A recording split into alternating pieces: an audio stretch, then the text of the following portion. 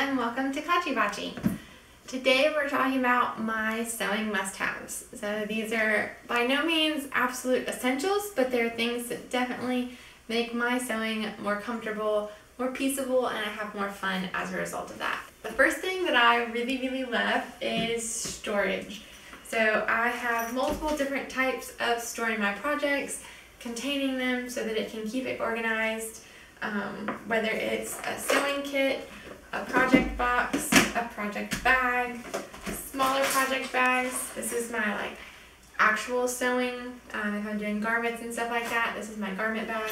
This is my hand embroidery, the current project that I'm in, and then my current sewing project, or quilting project. So I like having lots of different options and ways to keep myself organized.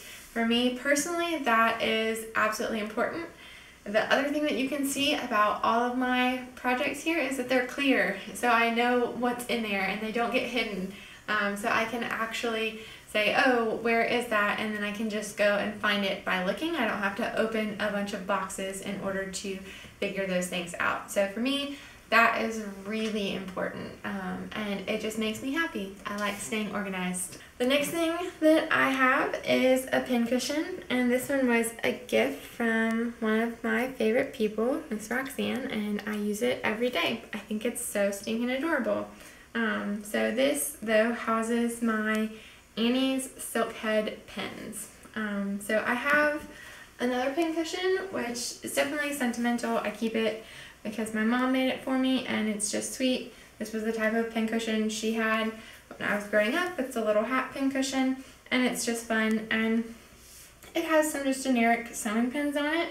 I find myself going to this guy though because it's where I put my Silkhead pins. So these pins are much finer than these pins. I don't know if that's something you can see there, but because these are slightly thinner, they glide through my material a whole lot easier, and to me they're the perfect length. They're, whoopsie daisy, they're not too long. Not that this is too long. Sometimes you want an extra long pin. This for me is my everyday average. So it's a very thin, fine pin, and it glides in my material beautifully. And then they have glass heads so that if my iron hits it, it doesn't melt to my project or destroy my pin. So I really love these pins. They're like twice the price of the normal ones, but once I used them, I was not able to go back. It definitely is not worth fighting to get your pins through multiple layers of material, and I don't have to do that with these. So for me personally, thin, good silk pins are a must for my everyday sewing.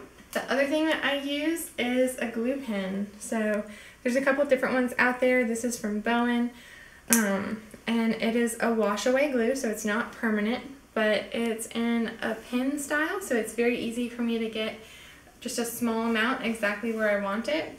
And one of my old friends, Mr. Bill, actually taught me this trick of when you have a seam that just keeps slipping when you're trying to match it and it doesn't want to stay in place, you glue it, and then when you sew it, your pin can't pull out and let it slip. You sew it and it stays in place. I don't do it with every single seam, but I do it when I get to those really frustrating ones that just don't want to stay for me.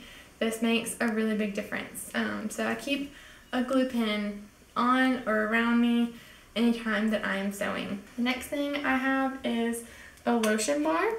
So this is from Lavishay, and it's just a little like shea butter, and I like the peppermint scent. There's a ton of different scents out there.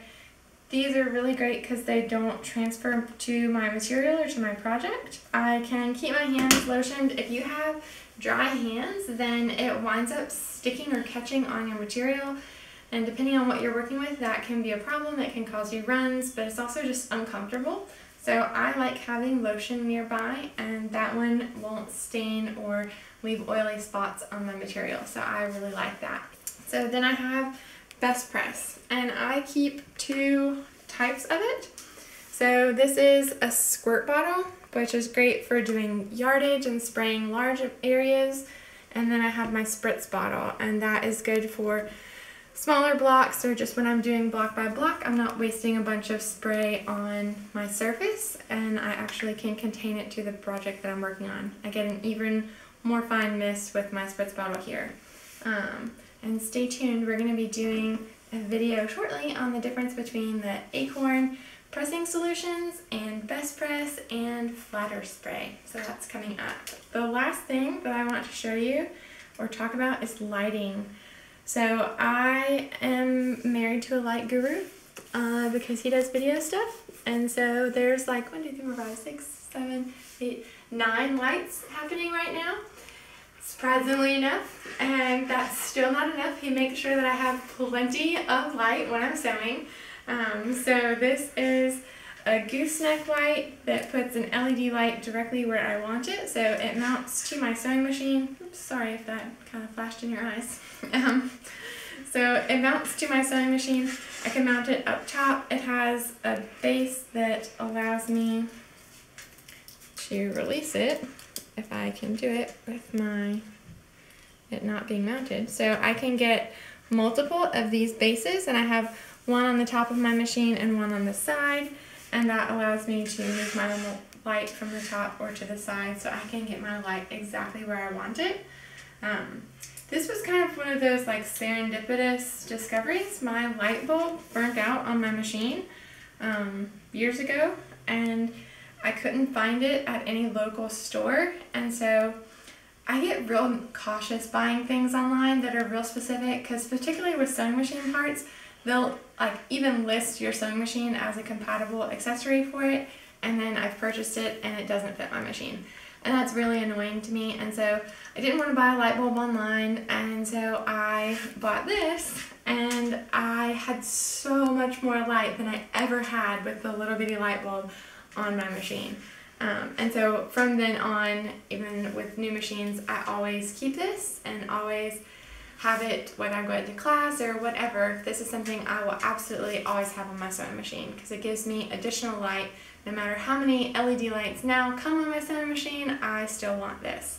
And just a tip for any of you that have slightly older machines, if you are interested, now they make replacement LED bulbs, which are amazing. So instead of getting the like little $1.50, $2, just basic 50, 25 watt light bulb to put in your machine, you can get a much brighter, much longer lasting light bulb that's LED for like $8, and you kind of can't beat that. And they have it in both the screw-in and the push-in type.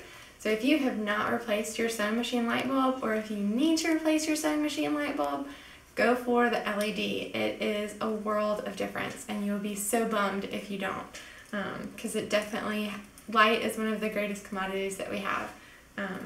And so keep yours bright. Yeah.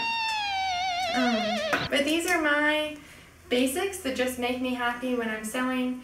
They're things that I would not sew without. I absolutely have to have those things. And these are just my favorites. If there's anything that you would recommend, absolutely, I would love to hear it. I love learning new things and finding new toys, because this is what we do for fun, and so you want to keep it fun, you want to keep it easy. And so any tips you would have, absolutely send them my way. I would love to feature them here from you. If you're interested in seeing any more of these or following us, just hit the subscribe button, like us, like this video, share it with your friends, and helping. I don't have anything else to say. So here's a bonus for the day, if you're interested. This is one of my ongoing UFOs. It's some hand embroidery and hand applique. And so it's just a caricature from one of my favorite books. And so eventually it will get worked into a quilt. But this is The Doubtful Guest by Edward Gorey. And these are just different scenes from the book that I've been slowly embroidering on and appliquing over the years. So this is one of those little things that I don't get to work on super often, but it definitely makes me happy. It's going to be probably one of my favorite quilts that I'll ever make in my life. It's just one of those. So I love it. I have fun with it every time I get to pull it out, but unfortunately I don't get to pull it out all that often. enjoy.